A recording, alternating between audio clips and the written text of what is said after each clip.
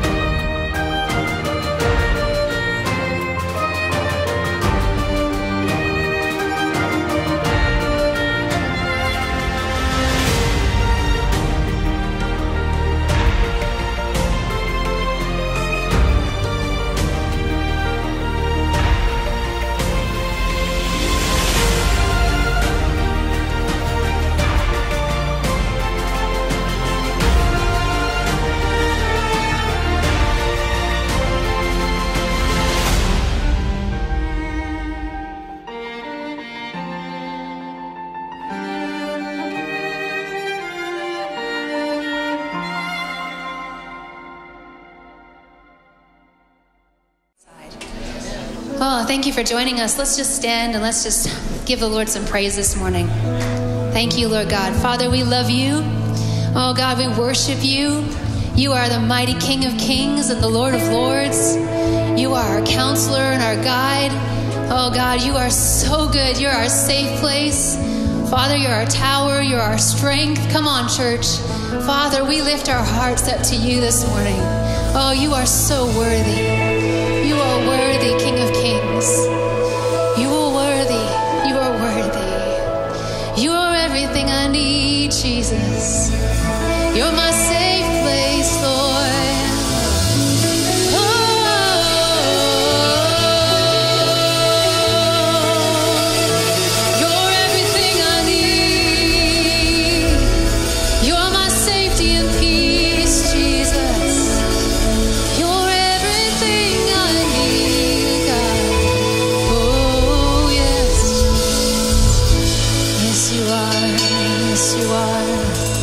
Mm.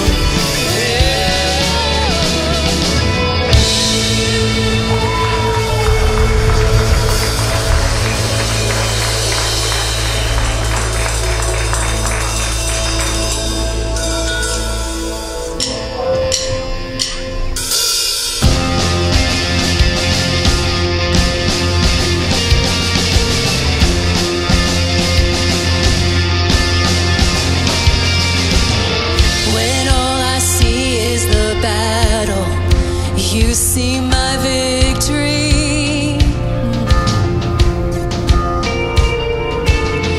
When all I see is a mountain, you see a mountain moved. Oh, as I walk through the shadow, your love surrounds me. Yeah. Ooh. There's nothing to fear now, for I am safe with you. Ooh, yeah. So when I fight, I'll fight on my knees with my hands lifted high. Oh God, the battle belongs to you, and every fear I lay at your feet, and I'll sing through the night. Oh God, the battle belongs to you. Yeah.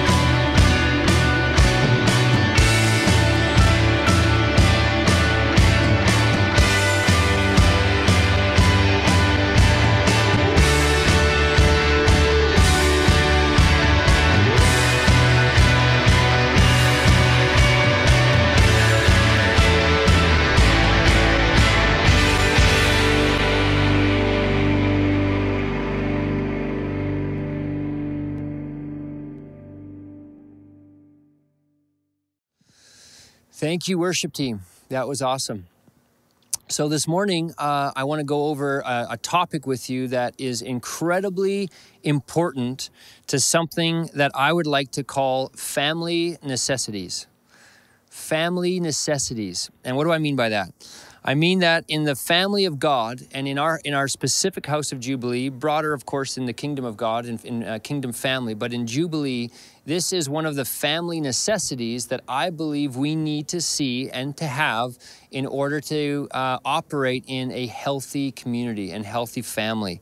And so I'm going to be talking to you today about this: forgiveness, reconciliation, and offense.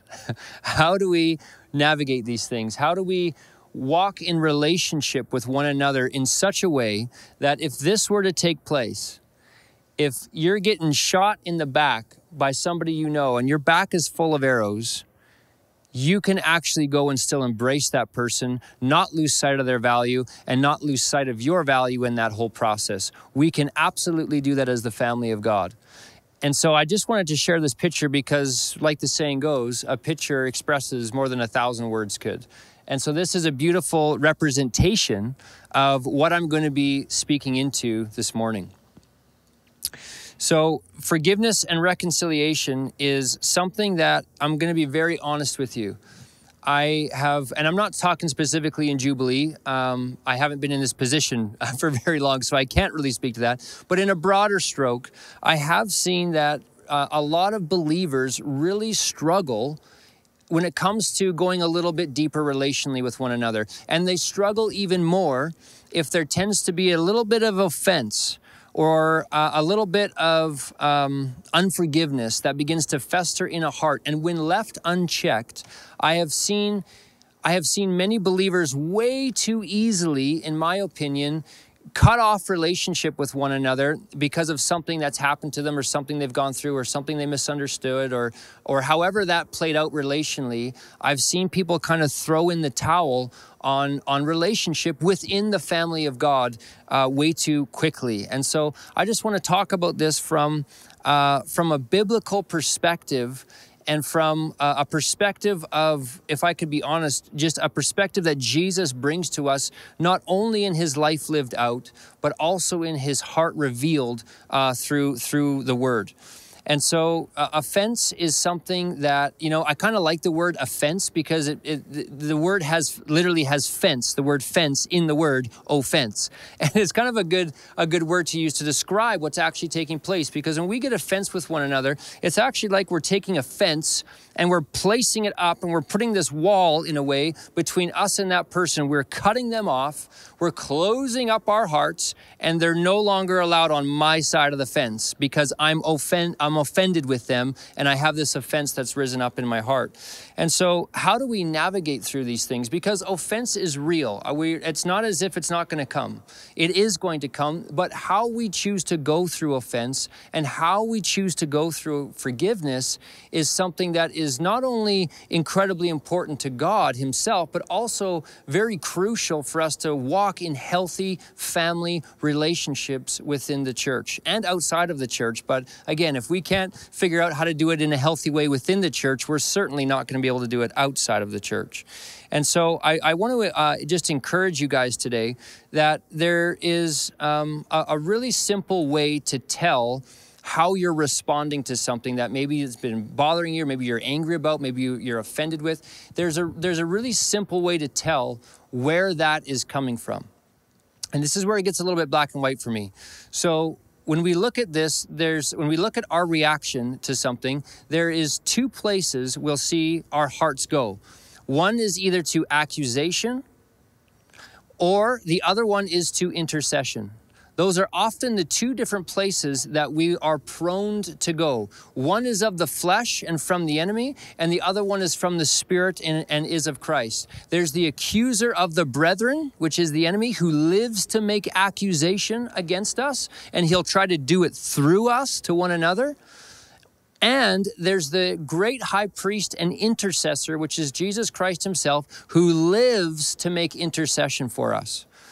And so in this, we see that we can actually judge our own heart in knowing where we're coming from. So when we get offended or hurt by something, are we being brought into a place of being enticed in our flesh and we're coming in accusation? Well, I can't believe they did that. Well, you should know better than that. Well, how come you did this? And man, you just get frustrated and angry, and there's this accusation that comes out, and you're just, well, they should know better than that. Or you know the language that we use. But there's this accusatory tone that comes with it, and it's usually harsh, and you're angry, and there's this anger. Now, the anger is not something that is wrong in and of itself, but what we do with that anger is where the issue can come in. Like Jesus says, be angry, but do not sin in your anger. So we have to be careful, though, that we're not coming into a place of agreement with the accuser of the brethren as we're going through different difficulties relationally together. Now, there's the second one, which is Jesus, who lives to make intercession. And so if our hearts are, we come into an issue or a situation, and all of a sudden our immediate heart reaction is to go to the Lord with that. Father, I just pray that you would come and bring reconciliation into this relationship. Lord, if they're not seeing clear, I pray that you would help them see clear. If there's something I'm not seeing clear, Father, I pray you'd help me see clear. But Lord, would I just bring this relationship to you, and I pray that you would breathe on it and cause us to come through this in a way that will be even closer on the other side. There's this place of intercession that you come from. And so it's actually quite easy to see where our hearts are if we just break it down into those two very simple ways. Is it accusation or is it intercession? It's something that I think we need to get better at in the body of Christ. And so, I remember going through some stuff with forgiveness and, just really battling when I went through some personal things. And we have a story, me and my wife, there was a community that we were a part of many, many years ago. And some stuff happened in the community, and we kind of got blacklisted. And we like, all of our friends were part of this community, and we got accused of doing some things that we never actually did. And we got kicked out of the community. And one of my really, really good friends that I had been friends with for a long, long time also ended up just really hurting me, and I felt really betrayed. I felt like this, except I didn't feel like hugging him in return. I just felt like I had the arrows in my back, and I was really hurt and I was really angry. There was another man there that I had spent a lot of time just walking through some difficult things in life with. I was cheering him on. I was encouraging him. I had been praying for him. I had done that for years. And he completely severed relationship with me and said, I actually don't really want anything to do with you anymore. I don't trust you. I feel like I don't know you. And he just completely slammed the door of relationship in my face. And I got completely cut off. And it was a very difficult time in our lives. We had no friends. We lost all of our friends. And so how do you deal with that? How do you go through something like that? Because the pain is real. But my heart before the Lord is something that's incredibly important for me to steward in a moment like this. And so I went to the Lord and I asked him for help. And, I remember we had gone on a trip, and I was driving down the road, and I was thinking about my friend, and I was thinking about how he had betrayed me, and I was thinking about how he had hurt me. And I thought about, just cutting him off of my life. He's like, man, you're going to cut me off. Fine. I'm going to cut you off too, right? I'm going to cut you off too, man. And I was going to walk away from that relationship. And I remember the Lord speaking to me as I'm driving down this road. And he spoke to me out of Proverbs 17:17, which says that a friend loves at all times, and a brother is born for adversity. A brother is born for adversity. And the Lord said, I'm not giving you permission to walk away from this relationship. And I was like, wow, okay. It was a good humbling moment, because our lives are not supposed to be our own. They've been bought at a price. We belong to God. It's about him leading us, not us deciding which way we're going to go and who we're going to cut off and who we're not going to cut off and who's going to be in my life and who's not going to be in my life. That actually is not our decision. That is the Lord's call to make, because he is the king and he is my good father, and he knows the end from the beginning and how all things are supposed to work out. It's really interesting when you look at Jesus and his life and what he did the night he was betrayed. It's in John chapter 13. And in verse 1 to 5, you'll see that Jesus washed Judas's feet the exact same night that he was betrayed by him. And he washed Judas's feet with the full knowledge that he was about to betray him within hours. Within hours, Judas is going to betray him. And Jesus washes his feet. And then he says something in verse 14 to 15. Jesus says, if I then, your Lord and teacher, have washed your feet, you also ought to wash one another's feet. For I have given you an example that you should do as I have done for you. That you should do as I have done for you. That includes Judas. We don't like that. We don't like it because it's uncomfortable and it costs us something. Because you know what? Walking away from my friend would have been way easier. Way easier. But I have my ear tuned into the Father and my life is not my own. And Jesus said he's left me an example to follow in his footsteps. Jesus says, follow me. And the things I do, you'll do. He's not just meaning signs, wonders, and miracles, although those are awesome. He's showing us a way of life. He's showing us a way to walk in relationship that is so countercultural that it can come across offensive when you first hear it, but it's the way that leads to life. Because he is the way, the truth, and the life. And so I am following his example. He's left me. And the night Judas betrayed him, he washed his feet. And so now I'm bringing this understanding into my relationship that is going through a pretty hot fire. And I would like to get out of the fire because it's getting pretty warm and I don't want a part of it anymore. But my Father has spoken something and he has said, a friend loves at all times, a brother's born for adversity. I haven't given you the permission to leave this relationship. I want you to stick this thing through. And I said, okay, God, I need you to help me. And I was also having a real trouble with the other man that I had mentioned because I was just getting some text messages and it was just a really painful time. There was rejection on all sides, betrayal on all sides. And so I had to go to the Father every single day. I kid you not. I went to the Lord every single day and I said, Father, I forgive them for what they've done. I forgive them for what they've done. They haven't apologized. They haven't repented. But that has nothing to do with my responsibility to forgive. Nothing to do. Is it nice when people apologize? Is it nice when they see? Yes, it is. Of course it is. That's how we can have reconciliation in the relationship. But it is not necessary to have for me to forgive. Could you imagine if Jesus was that way with us? He said, while you were yet sinners, Christ came to die. God didn't wait for us to fall apart and fall into repentance. No, while we were yet sinners, he sent the Son. And then he said, follow me and do likewise. So we need to also do that with others. So anyway, with my friend, I started to ask God every day to help me forgive. Help me forgive, Lord, because I didn't feel like forgiving and I didn't feel like I had forgiven. So I stepped out and I started to forgive by faith. I'd wake up in the morning and say, Father, I forgive this man for what he's done. I bless him. I bless his household. I bless his family. Father, I pray that you would draw him after you. I pray that you would cause him to know you like never before. I started to pray for him like I would want someone to pray for me. I wasn't praying, Father, I pray that you would rebuke him and that you would cause him to see what he's done and that he would fall on his face in repentance and ash and sackcloth and come to me in tears of repentance, Lord. That's not what I did. I prayed for him like I would want someone to pray for me. I blessed him.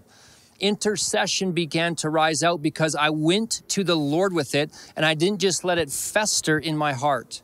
I'm going to God with it the best way I knew how. And for me, that looked like getting up in the morning and saying, Father, today I choose to forgive him. I didn't feel like I forgave him.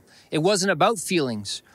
We walk by faith, not by how we feel, right? And so it was my declaration of faith that I believe I will forgive you. And I'm going to start doing it every day. And sometimes, friends, I kid you not, I had to do it more than once a day. By the afternoon, I'd get right worked up in my heart again as memories would come back and words that they had said or conversations that we had had. And I would get worked up again and be like, oh man, I'm just so angry. And then I remember to say, oh yes. And I go to the Lord again and say, Father, I forgive them. And I release them from my heart to yours. And one of these times when I was praying this, the Lord gave me a vision. I just saw this picture that was so clear. And one of the men that had betrayed me was on my mind that day, and I was quite frustrated with him, and I was trying to forgive and having a hard time, but stepping out and believing for it anyway. And I saw this picture the Lord showed me as I was praying, and there was this image of like a statue. And there was this blurred out face. This person was carving this image, and I thought it was probably the Holy Spirit. And he's carving out this image, and the image was a bit fuzzy at first, but then it kind of came into view. And I saw that the image was actually a statue of myself. And I had remembered that there was a message, I don't know if you've ever heard of Graham Cook, but Graham Cook had taught a message that was similar to this before, but I saw that Jesus was actually teaching me something in this moment that was personal to me. And the statue was a statue of myself. And it was like, I kid you not, like it was a nice statue. The guy was doing good work. It looked a lot better than I actually look. And, it was just kind of like, wow, that's an impressive sculpture. And I was kind of intrigued by this picture that Jesus was showing me. And then all of a sudden, the man's face who had been blurry that I thought was the Holy Spirit came into view, and it was actually the man who betrayed me. And he was molding this image. And in the silence that followed, the Lord spoke to me and said, I'm using this man to mold you into the man that I want you to be. I'm using him to mold you into the man that I want you to be. And I was just like, wow. And I realized that as we go through these contentions and as we go through and work through offense and unforgiveness in the body of Christ, and even with, outside the body, there's things that God wants to mold in us that are going to come out the other side looking more like Christ than they did going into it.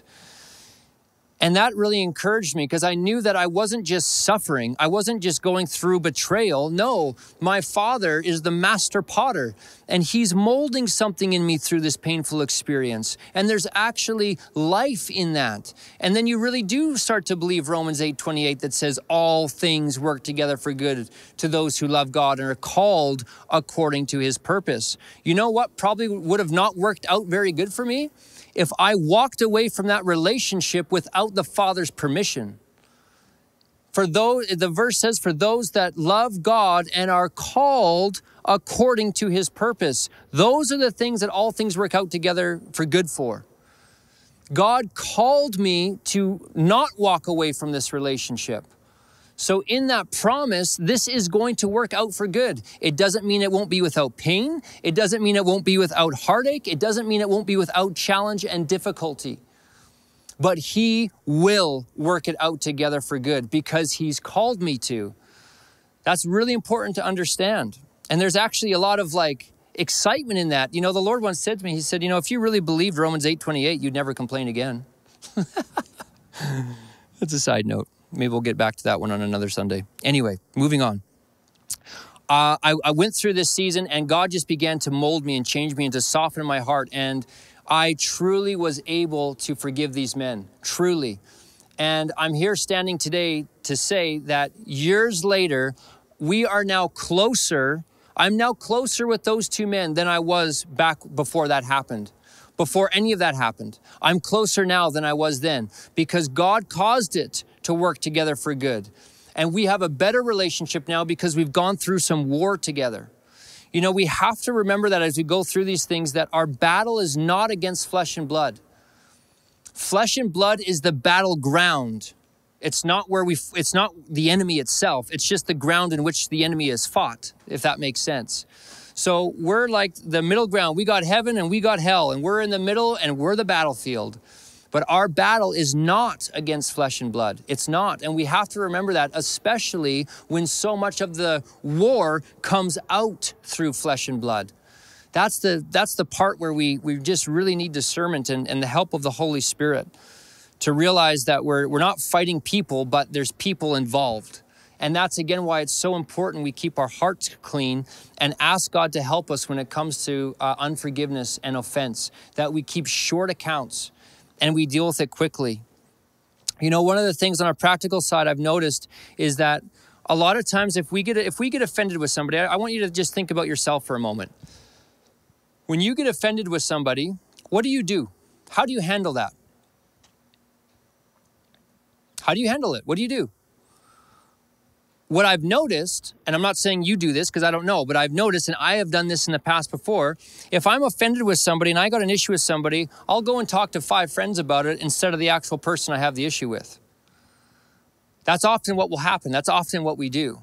And in that, in the name of getting counsel, we often are tempted just to give into gossip and slander. And we have to be really careful that we don't do that. It's really important that you don't just go to someone else who's going to agree with what's dysfunctional. You need to go to someone who has counsel, who's going to give you godly counsel, push you into Christ, and move you towards reconciliation, who will have the same value on the person you have an issue with as they do with you. It's not about who's right, it's about what's right. And we have to fight for that in the body of Christ. We have to fight for unity, guys. We have to fight for righteousness in our relationships and for what God cares about. And so in that, I just wanted to just share a quick story with you that I was just kind of amazed by the Lord in what he did this day. But it was before COVID. I was going to a high school where I would go and just share with the kids at a lunch hour every Tuesday. And it was amazing. God did a lot of really neat stuff. But the one day I was going there, I said, Lord, what do you want me to talk about today? And I felt like the Lord said, I want you to talk about forgiveness. I want you to talk about forgiveness. And I thought, well, okay, it's like forgiveness. We all kind of know about forgiveness. And I said, but if that's what you want me to do, I'll trust you. And so I went there and I talked to all these kids about the power of forgiveness and how important it is for us to forgive. And I was kind of amazed as I'm watching. There was this one really big farm boy that was, I think, in grade 11. And he was a big kid, tall, large guy. And he was like fascinated by what I was saying. And I was kind of, intrigued that he found what I was saying so interesting. And because it was in my mind, it was fairly simple. But after I finished speaking about forgiveness, he came up to me and said, can I talk to you? And I said, yeah, of course. And he just burst into tears and started bawling. And he said, I planned on dropping out of high school today. I was going to drop out and I was going to join the army. And I realized as you were talking, that the only reason I was doing that was because I had a lot of pain in my heart and a lot of unforgiveness in my heart. And I realized that there's some people I seriously need to forgive and that I actually need to stay in school. And going to the army is not the answer. And he just like is saying this as he's sobbing literally on my shoulder. A high school kid, farm boy, at the high school is sobbing on my shoulder telling me this. And I was just like, wow, the power of forgiveness, guys, is so incredible and it's so crucial in our lives and in our relationships. And I want to show you just from scripture how seriously Jesus takes us walking in forgiveness. How seriously he takes it. This is the verse that I want to read to you. It's Matthew 6, verses 14 to 15. And Jesus says this, for if you forgive men their trespasses, your heavenly Father will also forgive you.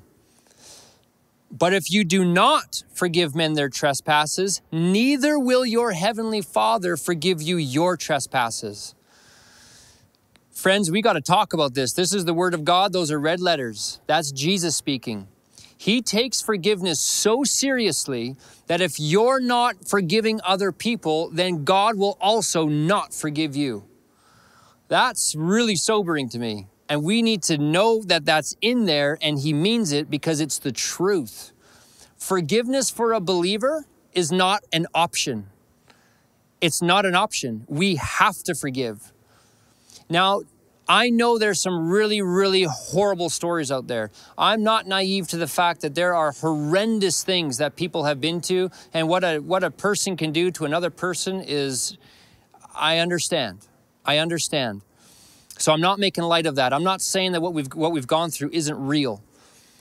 But how we choose to respond to that is what is so crucial. And this is where we have to be very careful that we don't let sin against us produce sin in us. I'm going to say that again. Do not let sin against you produce sin in you. This is one of the issues we have to understand with the blood of Christ, that when Jesus shed his blood and had his body broken, not only did he deprive sin of its power that is in our own lives, but he also deprives sin of its power against us. It's not just the sins we commit, it's the sins committed against us. He's broken that power. And so this is so important for us to understand that forgiveness is not an option. We have to walk into it. So yes, the stories are horrendous. I'm not making light of it, but the blood is so much more stronger. It's so much more powerful. The blood is amazing, and it deprives what's been done to us from having any effect on us. It has that power. It has that potential if we'll step into what God has for us. And if we'll just, in all honesty and sincerity, bring our heart before the Lord and ask him to father us in these issues and let him in and be real with your pain, be real with your hurt, be real with what happened. Not about denying it, but bringing that to God and saying, Father, would you help me forgive? Would you heal my heart? Would you remove the bitterness? Would you remove the offense? And help me to see that person for how you see them. Because the price tag on every single human being is the blood of Jesus Christ. I don't care what they've done. That's their price tag. And that's your price tag. That is your value. The cross didn't just deal with our sin. It reveals our value. And that's so powerful to me. And we cannot forget it when we're hurt and offended as we go through life relationally. So God says, if we do not forgive, we also will not be forgiven. That's a big deal. And we have to talk about it because it's the truth. I wouldn't be doing my job if I didn't tell you the truth. And that's the truth. So that's how seriously the Lord takes us forgiving people. Because he went to an incredible, extreme measure to have our sins forgiven. There's no one that cares more about forgiveness than Jesus. So when he says, I won't forgive you unless, we should take that very, very seriously because it's nothing but his heart to forgive. And so forgiving people is very important, but you might have to do what I had to do. When I went through that betrayal with my friend, I had to ask God to help me, and I had to forgive every single day until that became my actual reality.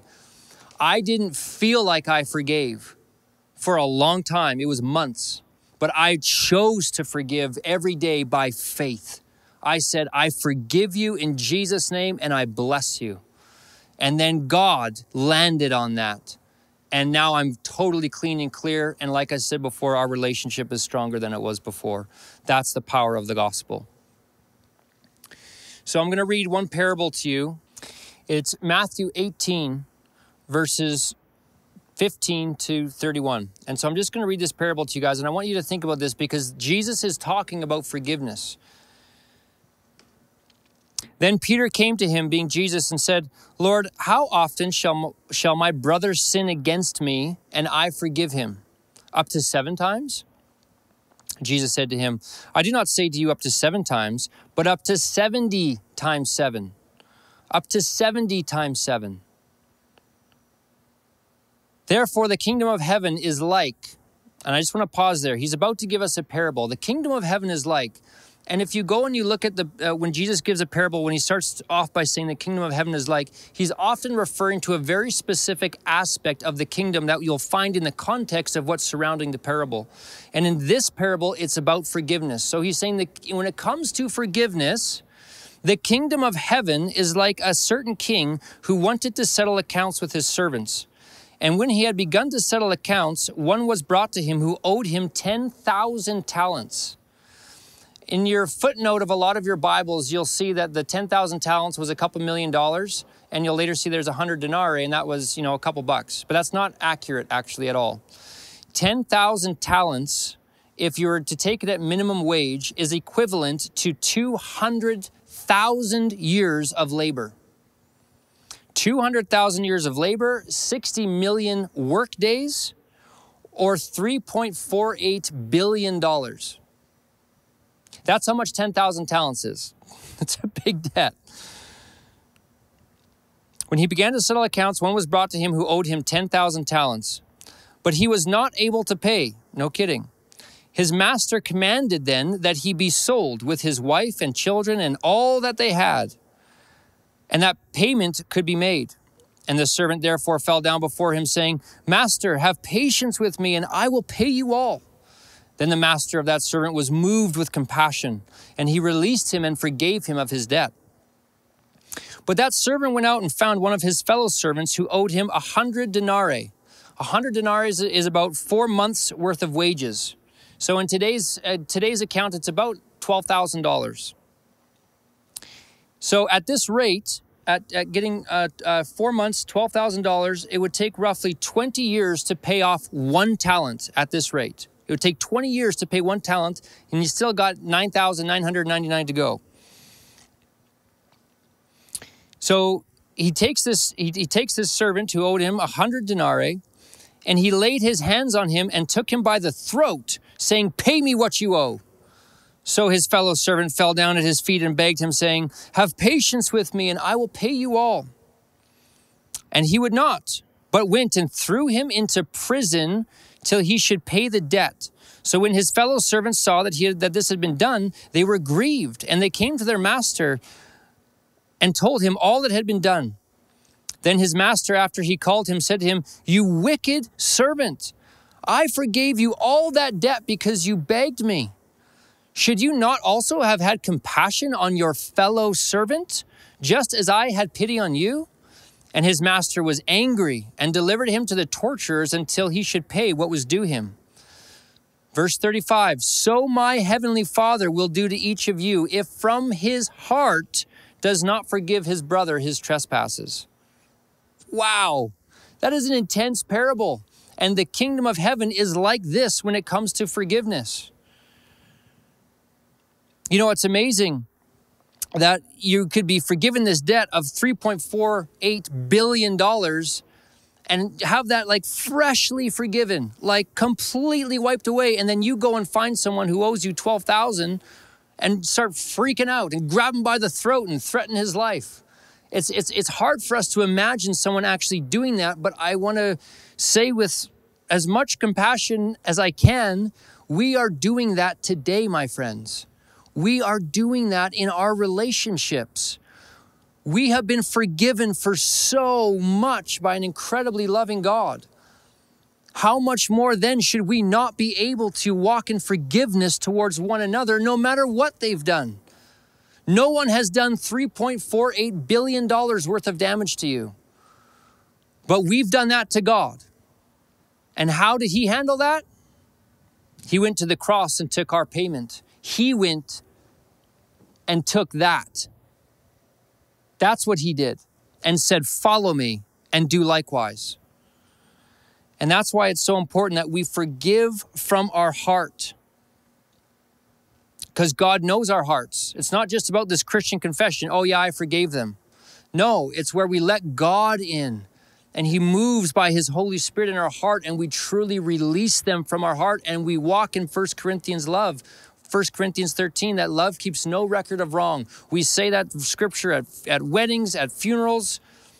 But do we walk in it? Have we become it? Do we really keep no record of wrong? It's a big deal. And I can tell you this, friends, that it is so freeing to walk in this kind of love. And this is something that God's been growing me personally in. You know, we often even in Christian culture, we talk about these toxic relationships. It's like, man, do you know how toxic we've been to God? And how does he treat us? He's amazing. And so I'm not talking about, being careful with boundaries and I'm like, that's a whole nother discussion. What I'm talking about is being free in your heart and having nothing against anyone. Being absolutely free. I went to a coffee shop a while back, and I was meeting a friend for coffee. And we sat down, and we had been talking for about 10 minutes. And then this homeless man came and sat beside me. And he faced me, and he just starts interrupting and just starts talking about his life. And I turned and I faced him, and I said, hey, man. I said, what's your name? And he said his name, and I shook his hand. I said, my name's Justin. I said, I'm in the middle of a conversation with my friend right now, so I'm not going to talk to you. But when I'm done with my friend, if you'll be patient and wait, I'll come and sit down with you, and we can have a conversation then. But until then, I'm going to finish this one I'm having with my friend. I said, can you do that? And he said, yeah, I can do that. So he turned around and just faced the other way. And he waited for an hour. I had my conversation with my friend. My friend left, and I went and I sat down. And I said, hey, buddy, I said, what's going on? And he was an older fellow. And he just began to share his whole life story about all the rejection he had been through, all the pain he'd been through. And I was literally looking at this homeless man, observing what unforgiveness and rejection had done to a life. And it was like, wow, it was pretty intense. And as I'm listening to his story, the Lord began to teach me through a picture I was seeing. I was just, in my mind's eye, I was just seeing this picture over this man's life. And I saw the father sitting as a potter. And there was this room that the father was in as the potter. He's on the wheel. And then behind him was this shelf that was full of pottery. There was plates, there was cups, there was bowls, all made by the father, all made by the potter. And he's sitting there working away and whistling away, just having a great time making this pottery. But in the picture, I saw that the pottery had the ability to speak and had the ability to talk to one another, the bowl to the plate to the cup. And the bowl looked at the cup, and the bowl said to the cup, "You're terrible. I absolutely reject you. You don't look anything like you're supposed to. You're not as good as, you're not a bowl. You're a cup. You're a mistake. I reject you." And the cup kind of took this on or whatever. And it's a funny picture, but God was speaking to me through it. And he just spoke this into my heart. And he said, if the potter has accepted all the pottery, then what is it if the pottery rejects another piece of pottery? In other words, it's Ephesians 1:6. If we are accepted in the beloved, which we are, then what does it matter if man rejects us when the one who made both is the one who accepts us, the one who sees 100% clearly your value, my value, the other person's value. He sees 100% clarity. If he's the one who sees that and sees the end from the beginning, and he's the one who accepts me, then what is it if man rejects me? Unless I choose to take on that rejection as an identity and cut off this one. That's when we get into hurt, pain, bitterness, offense, frustration, unforgiveness. That's when our hearts get in trouble. But if I can get my identity this way and know that I'm already accepted, it's impossible for you to reject me. Even if you tell me next week, Justin, we hated your preaching this Sunday. We don't think you're the best guy for this job. You're fired. Sorry, go find another church. You could say that to me. And you know what's crazy? I could 100% in my heart be all right. Because my identity comes from here and I already know I'm totally accepted by God. Is it nice to be accepted by people? Of course it is. But I don't need to be okay. That's the power of the gospel. And I saw this unfold, this understanding unfold as this homeless man was telling me his story. And so when he finished, I said, can I share something with you? And I shared what the Lord showed me, and I shared the power of the gospel, and the man wept. He broke into tears and wept because the power of the Holy Spirit was coming on him, showing him that he had spent a lot of his life under the power of something that he never should have given power to. And the road it took him down so unnecessarily. But what was also amazing is God also brought hope. And by the time I left, God had encountered him, and it was a beautiful thing. And there were tears of joy versus just tears of sorrow. God brought incredible hope. But he first had to bring an understanding of the power that the rejection unnecessarily had on the man, because he took that on as his identity. And the Father, the whole time, had, you're an accepted, beloved Son of God. That's your true identity. And so how we walk these things out, my friends, is just, it's so important that we can be okay. Our hearts can be okay. But it is so important that we walk in forgiveness. And if there's anyone, I just want to encourage you, and I'm going to wrap up here. If there's anyone that you have issues with, if there's anyone that you have offense with, please go and seek them out and seek reconciliation. And also know that I understand that there's some people that you can't reconcile with. They are so not open to it. They don't care. They don't want to hear anything you have to say. That door is shut. Reconciliation is not possible. But what is possible is your heart being absolutely free and clear and good before the Father. And this is what I'm going to close with. Go and seek out people that you know that it's possible to have reconciliation. Ask the Lord to lead you in that. Ask the Holy Spirit to lead you. And keep this in the back of your mind and keep this on your heart. This is what I want to end with. This is why this is so important. The biggest reason, I was preparing for this message and the Lord spoke to me and he said, do you know what the biggest reason is that you should forgive one another? And the Lord got my attention and I said, what? He said, because you love me. That should be your biggest reason. Don't you love me? Don't we love Jesus? Do you know how much Jesus cares about this? Do you know that when he prayed his longest recorded prayer in John 17, there was a lot of stuff going on in there where he talked about, Father, would you make them one as we are one? Would you make them one like we are? Would you cause them to be one? So if that's the prayer of Jesus, and it's his prayer before he goes to the cross, don't you think the enemy's going to want to get in there and bring division and offense and, well, I'm hurt and, well, you said this and she said that and I can't believe and they should have known better. Of course he's going to do that. But we got to come back to the reason we're here, which is we're gathering around Christ and what he paid for. And because I love him, I'm going to love this way. I so care about your heart, God. So often we want God to bless us. Well, what about our lives blessing God? What about our lives blessing God? Relationship is two-way. And sometimes in Christianity, we get a little bit selfish, even when it comes to forgiveness, because, well, I'll just feel better. Well, yeah, you will. But what about because we actually love the Lord in this as well? Love doesn't seek its own. I'm not going to forgive just because I'll feel better, although I will.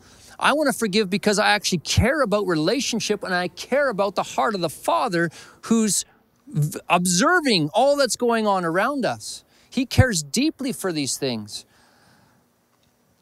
Deeply for these things. And so I want to honor God and I want to bless God's heart by not making relationships something that's negotiable. I want to fight for relationship and I want us to fight for relationship. So I'm going to give you this permission. It might be funny as a pastor. You call me new, call me whatever you like. I don't know. Maybe it's a rookie move, but I mean it with all my heart. If there is ever something that happens in Jubilee Church, and if I ever offend you, or if I ever cross you in some way, or you misunderstand something, I want you to approach me, please. I want you to call me. I want you to send me an email. I'm opening up my door to you. I want to walk in the light as he is in the light. So if you ever have an issue of any kind, please come to me. Let's talk about it. If you have issue with someone else, please come to me. We're going to talk about it and we're going to get the other person too so we can have true reconciliation and not just talk about it. I am wholeheartedly about seeing genuine, authentic, healthy relationship in the body of Christ. And if we can't do it here, we definitely won't do it out there. But if we can do it here, we can model something that the world is so going to be attracted to. So I'm going to pray for you guys. I'm going to wrap up. But forgiveness is so important to the heart of the Father, and we must walk in it. It's not an option. And the Holy Spirit is here to empower us and help us to do it because, quite frankly, without him, we can't. But with him, we so can. With him, we so can. So, Father, I just lift up everyone to you, Lord, in Jubilee and everyone listening. Father, I just pray that right now there'd be this moment of just genuine softness. I pray that Psalm 139 would be in the hearts of the people that says, oh, Father, would you search me and know me? Would you try my anxieties and would you see if there be any wicked way within me? And would you lead me into the way of everlasting life?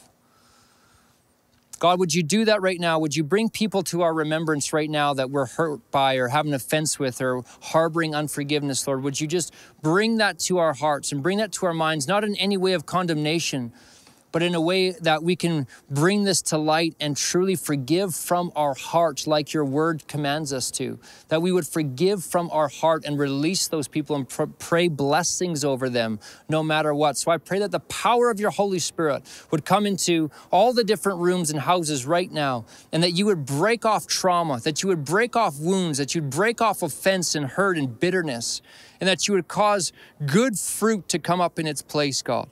That you would cause healing and forgiveness to flow like rivers of living water. So God, I bless all the people who have heard this message, and I just pray that you would come and encourage their hearts and cause them to walk in healthy relationships in ways that are absolutely pleasing to you. In Jesus' name and for his sake. Amen.